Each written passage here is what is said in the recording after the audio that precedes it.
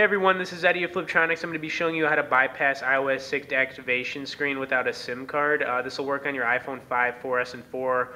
What you need to do first is slide and unlock your iPhone, and then once you do that, we're going to hit the home button, and you're going to want to hit emergency call real quick.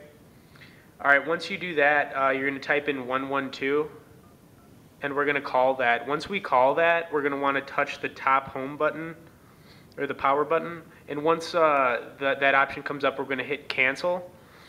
Once we do that, we're going to quickly hit the power button, and then we're going to hit the home button, and that'll take us to the main screen.